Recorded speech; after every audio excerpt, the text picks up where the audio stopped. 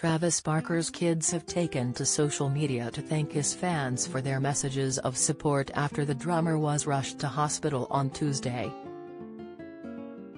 The Blink-182 drummer, 46, is reportedly suffering from pancreatitis after being rushed to hospital by ambulance in Los Angeles.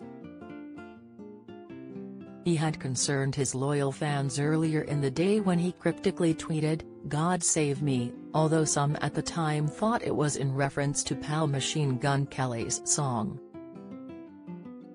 Following pictures emerging of her dad being wheeled away on a stretcher, Alabama, 16, had initially pleaded with her 1.4 million followers on Instagram to please send your prayers.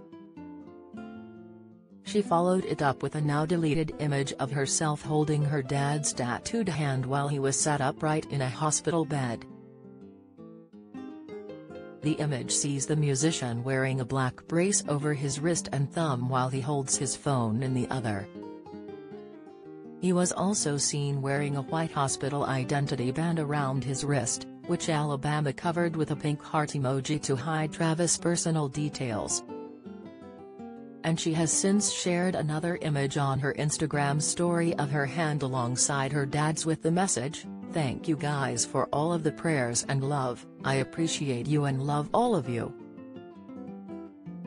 It came after Travis' stepdaughter Rayciana de la Hoya, 23, also shared her appreciation. She too took to Instagram stories to write, "Thank you for the outpouring of love and prayers sent our way at this time. It is heard, felt and appreciated." XX. While Travis is thought to remain in hospital, sources say new wife Kourtney Kardashian has stayed by his side. An insider told People, Kourtney won't leave his side. Kourtney was worried yesterday. They both were. Travis was suffering from extreme stomach pain and could barely walk. They added that the star had been receiving the best care in hospital, with doctors focusing on pain management. The health scare comes a month after Kourtney, 43, and Travis exchanged vows in a stunning wedding ceremony at Castello Brown in Portofino, Italy. The pair said "I do" in front of friends and family in a wedding sponsored by Dolce & Gabbana on Saturday 15th of May before spending several days lapping up all the luxury on offer in the region.